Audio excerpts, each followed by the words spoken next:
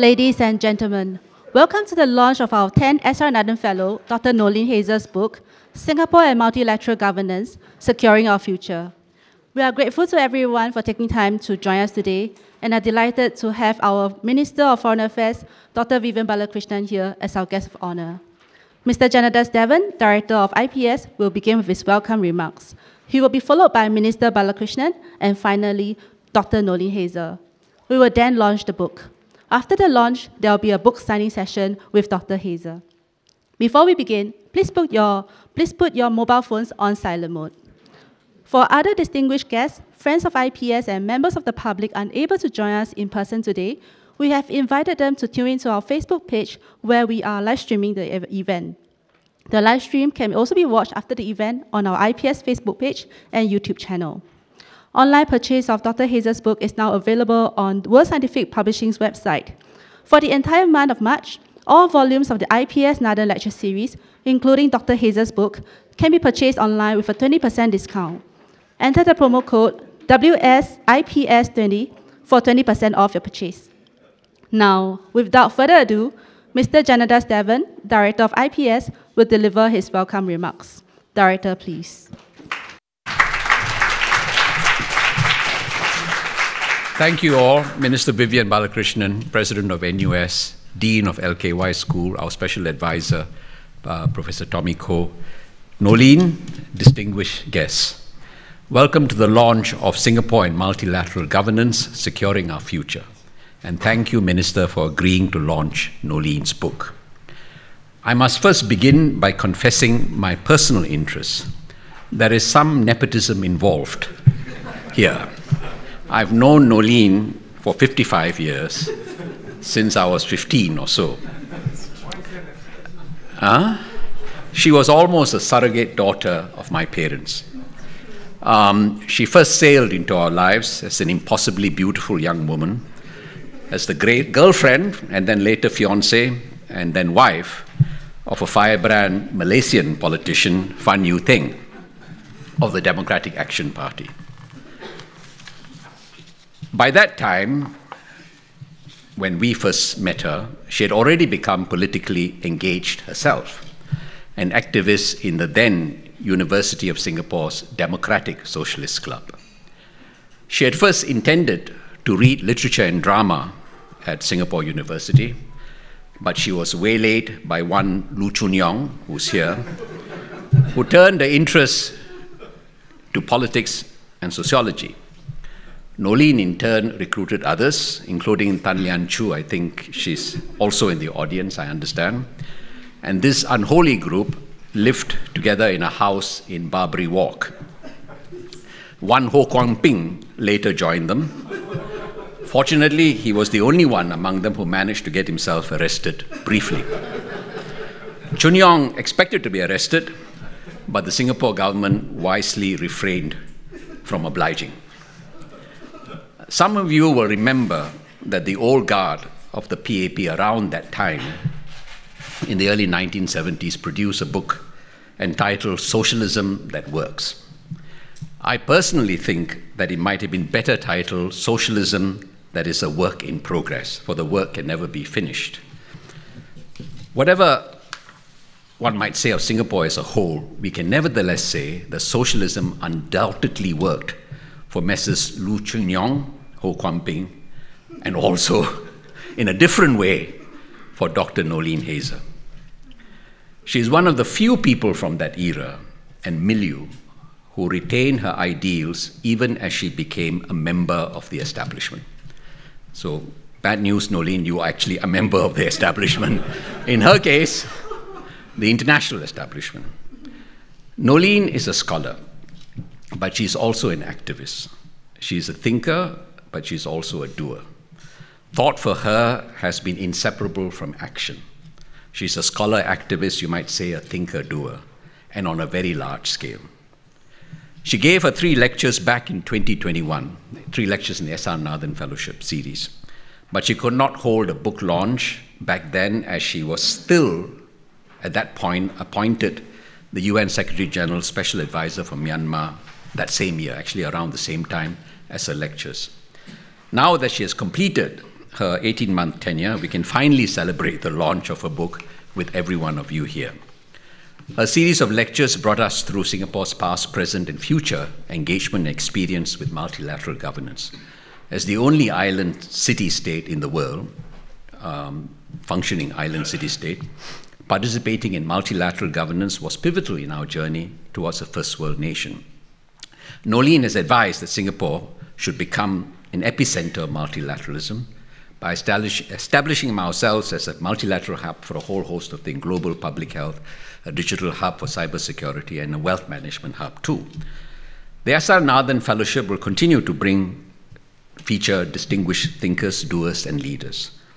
Professor Joseph Liao, our 13th SR Nathan Fellow, just recently completed his lecture series on the global and regional tensions Singapore has to navigate.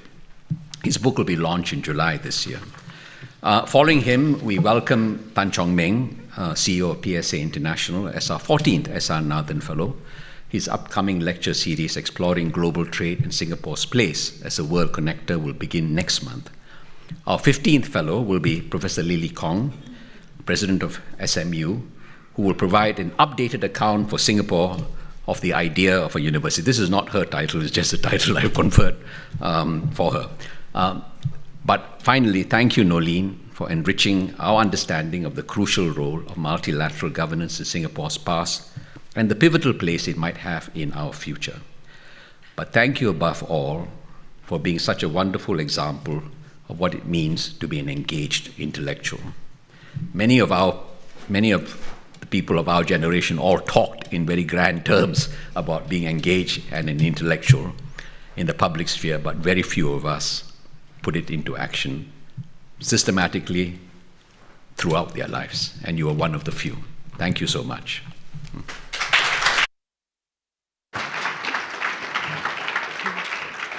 Thank you, Director. May I now invite our guest of honor, Dr. Vivian Balakrishnan, to deliver his remarks. Minister, please. Thank you.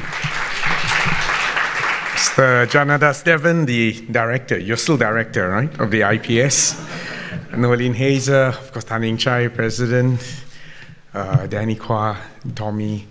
I can't match that colorful, anecdotal, personal, powerful speech of Janadas, because I didn't know Noeleen at an age of infatuation. And I didn't know all the co-conspirators of that age and in that era. In fact, I suspect many of you hatched your plots on this very campus.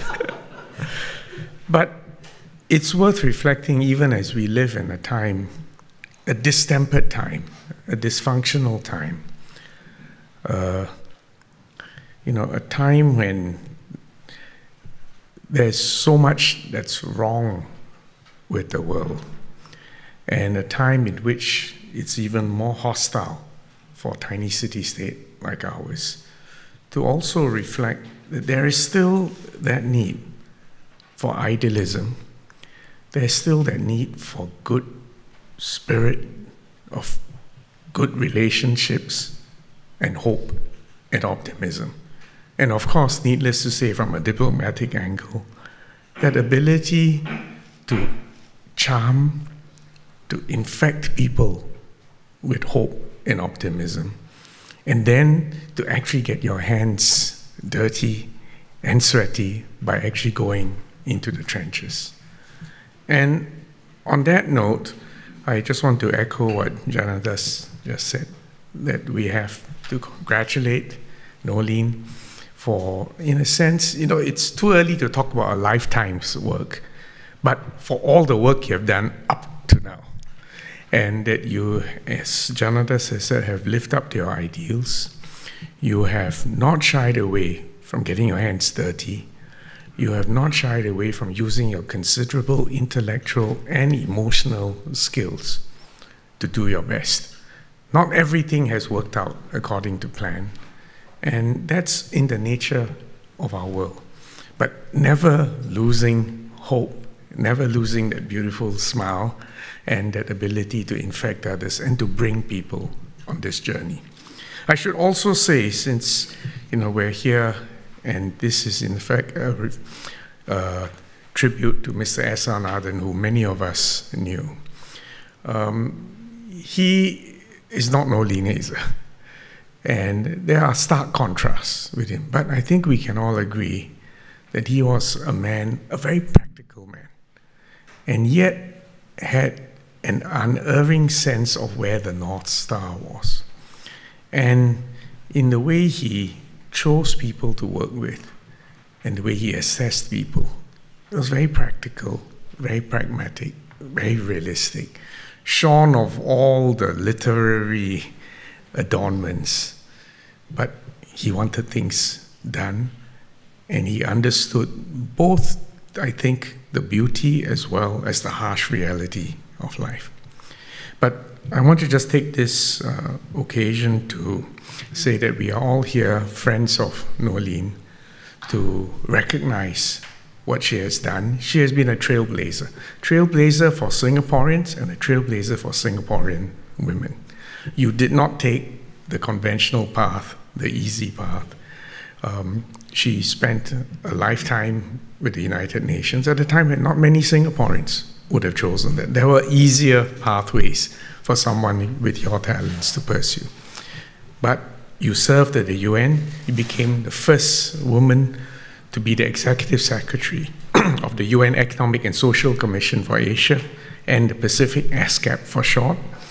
And you also the UN Under-Secretary General. You were the highest ranking Singaporean.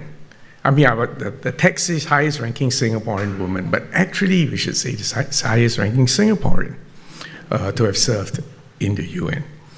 And in doing so, you've made a real difference for Singapore citizens, and indeed for the wider constituency whom we know you feel so strongly for.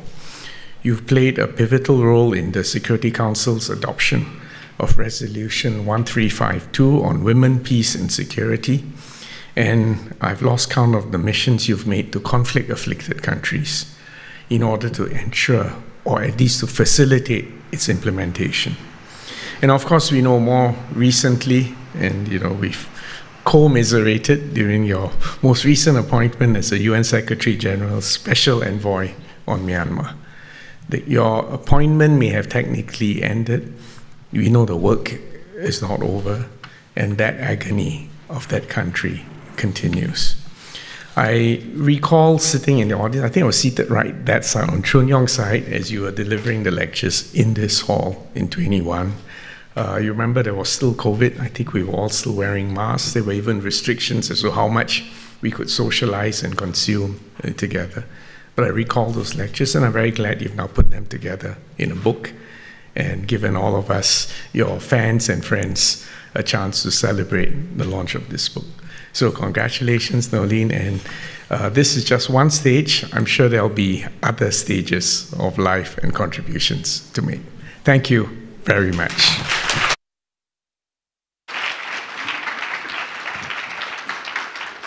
Thank you, Minister.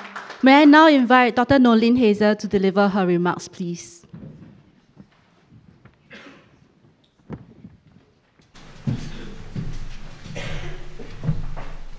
Wow. After knowing all my background, what can I say? Except that it's such a great pleasure to launch this book, and such a great honor in the presence of our guest of honor, Minister of Foreign Affairs, Dr. Vivian Balakrishnan, and all of you, Excellencies, friends, dear friends, and colleagues, for coming this evening. I know that many of you have such a lot to do, but you took time to come, and I just want to say a big thank you. And I have to thank Prof. Koh and everyone else who have actually made sure that I was always on the right track. And so I normally on these kind of journeys, you are never alone. There's so many people contribute to the kind of community that support you. I have to confess that the launch delayed over a year due to my last UN assignment, but it is even more timely today given the current threats in our very turbulent world. and also to the upcoming UN Summit for the Future later this year, which I know, Minister, that you will be attending and leading as well. My thanks to IPS Director Janadas Devan, whom I knew as a young boy, but I wouldn't tell you all the things that he did, but thank you for your very kind, thoughtful introduction, Janadas. But also to a big thanks to your staff for pulling all this together under your kind of leadership. And Foreign Minister, what can I say except a big thank you for your very insightful remarks. You haven't forgotten anything, you put everything together so beautifully and also pushed us into the future. So now about the book. Now, this book delves into the crucial task of securing our future. Singapore's trajectory, past, present, and future, is linked to and reliant on multilateral governance.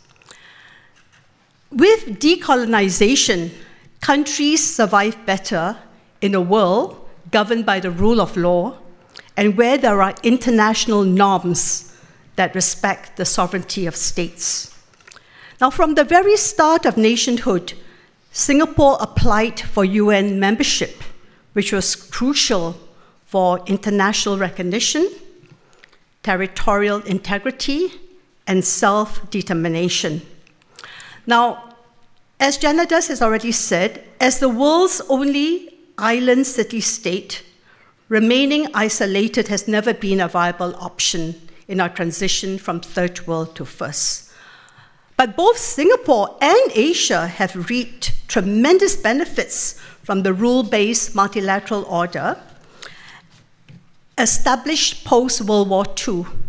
And this was grounded in shared values, norms, institutions, and fostered a global community. Now, across this three-part lecture series, I reflected on how Singapore has experienced multilateral governance and how our country can contribute to its strengthening amidst the complex challenges of the 21st century.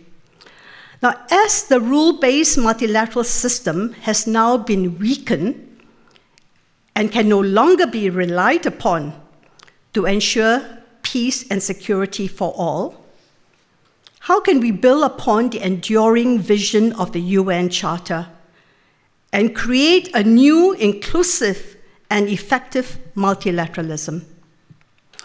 What does Singapore's engagement with and rejuvenation of this multilateral landscape entail?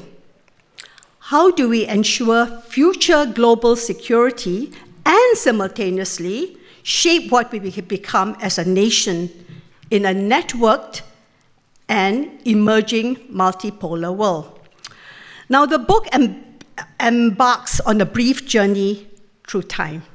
So my first lecture, Grand Transitions, Our Multilateral Journey, look at grand transitions that have shaped our world. So just for a moment, let me invite you to cast your minds to a pivotal moment in world history. Nearly 80 years ago, the aftermath of World War II was marked by immense devastation, with 85 million lives lost, and the world left wounded, fractured, and dehumanized. The atomic bombing of Hiroshima and Nagasaki underscored humanity's capacity for destruction and raise existential questions about our future. Now, in response, world leaders of 50 nations convened in San Francisco in 1945. Their task was nothing less than to establish a new rule-based world order grounded in trust and cooperation. The UN Charter emerged from their solidarity, their political skills, and collective leadership, pledging to safeguard future generations from the horrors of war and uphold the dignity of every single individual. This was a historical moment of courage. It was a moment that heralded the dawn of a new era in multilateral governance, offering hope for a more peaceful and secure world. How have we fared? Over the decades, the principles of multilateralism have guided us, delivering independence, peace, and prosperity for billions. However, deep divides and challenges remain. Billions of people are still marginalized, excluded from the benefits of technology, from social and economic progress, or caught in conflicts they did not create. Events like the 2008 global financial crisis and the COVID-19 pandemic have highlighted vulnerabilities requiring serious attention. Now, the lecture looks at Singapore's journey during this period, influenced by its mindset, choices, and partnerships, which has contributed to the development of rising Asia. The first lecture demonstrates that multilateral governance works best with responsible corporate governance, and when effective democratic governance is practiced by UN member states. It acknowledges the gaps between multilateral norms and their impact on people's lives, stressing the need for alignment between aspiration and practice. So as we strive for a secure future, we must address the root causes of instability, emphasize the importance of international cooperation and solidarity as self-interest, and advocate for multilateral governance informed by both its successes and failures. So that is really the lesson that came out of my chapter 1. Now, in my second lecture, I explored the topic of great disruptions, struggle for a normative future. Humanity now stands at a crossroad, where the effectiveness of multilateral governance and our individual choices will determine whether we face breakdown or breakthrough in the face of 4 current major disruptions. And these are, which we have just experienced, the global health pandemics, climate crises, challenges of the cyber world, and global conflicts. These interconnected disruptions pose unprecedented threats to human well-being and sustainability, requiring new normative frameworks in multilateral governance. I underscored the importance of investing in sustainable and inclusive development, global health, peace, and human security as essential global public goods. Now, how do we navigate these challenges? Can Singapore play a pivotal role in shaping the multilateral landscape? My lecture examines Singapore's leadership in amplifying the voices and interests of medium and small states in multilateral forums, supporting vaccine multilateralism, taking climate action, and creating a cohesive and more gender-equal society. Now, in so doing, our country is contributing to a more equitable, inclusive, and sustainable normative future where more individuals can thrive. I think the key message that I wanted to drive here is how we act as a country, as a group, as individuals can make a big difference. My third and final lecture, Securing Our Future, a renewed multilateralism, directs our attention to the challenges and opportunities ahead. Dear friends and excellencies, our current era resembles the pivotal moments faced by previous generations. The framework of multilateral governance that has safeguarded our presence requires revitalization and reinforcement to address the interconnected disruptions threatening our future. While the UN remains crucial, its efficacy has waned. making it insufficient to ensure global peace and security alone. There's great urgency to rebuild the functioning and credibility of the multilateral system, as we're all witnessing in the wake of the Gaza crisis.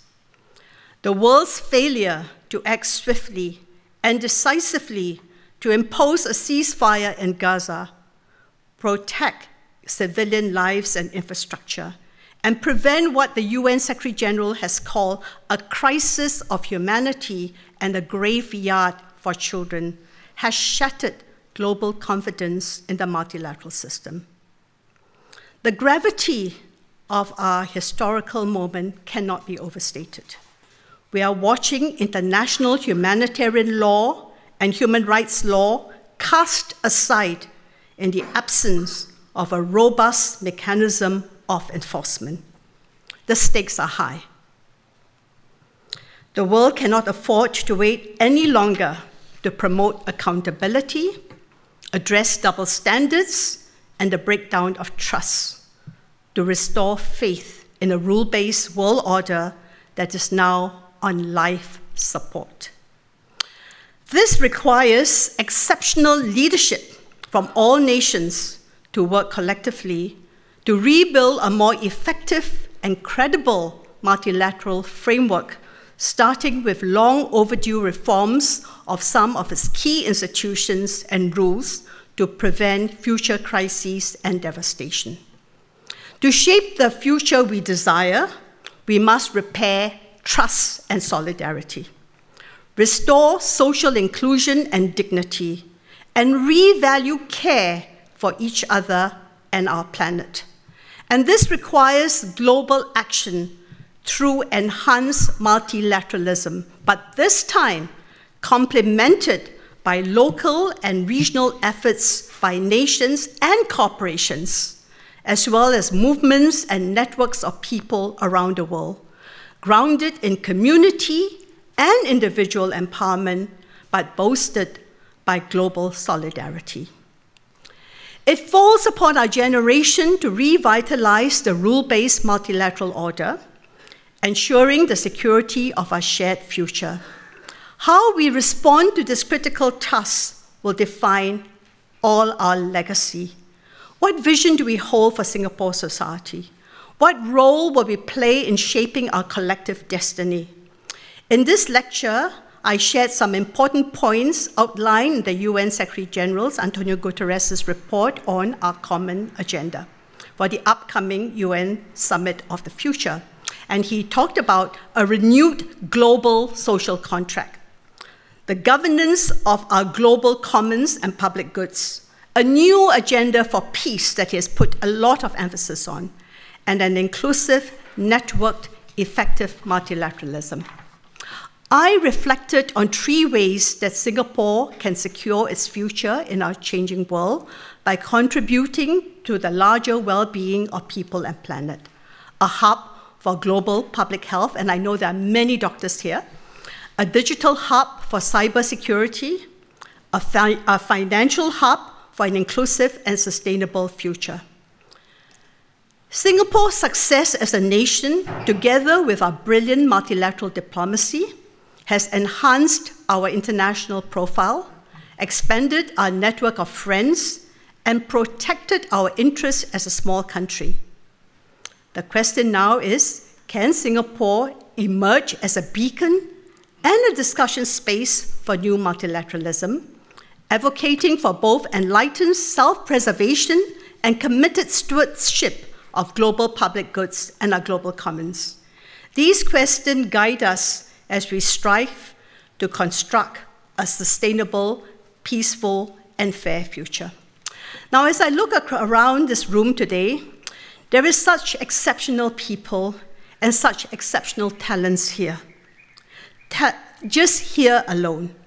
So let us dare to reimagine our world and collaborate to build multilateral governance fit for the 21st century. If we succeed, it will be our children's turn to recount how our generation rose to great challenges, healed deep divisions, weathered storms of anger, and I may even add hatred from time to time, and secured a future where coming generations can flourish. We owe it to our children and to our grandchildren. I hope that the 3 lectures in this book will ignite constructive conversations towards envisioning a promising future. A future that celebrates the human spirit, where every person can live in peace, freedom, and dignity, and most of all, where our humanity can prevail. I thank all of you for coming this afternoon. Thank you, Dr. Heyzer. Please remain on stage. May I now invite Minister and Director to the stage for the launch of the book, please.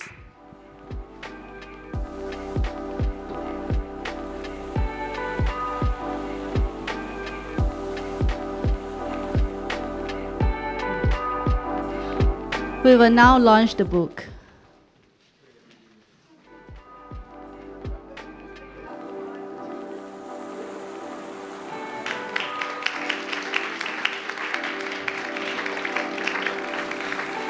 Dr. Heyzer will now present Minister with a copy of the book.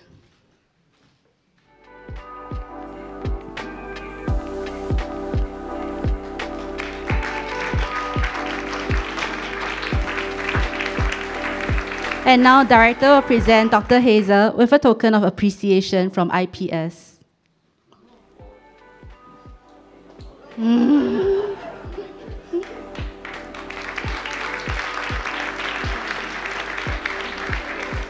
Please remain on stage for a photo together.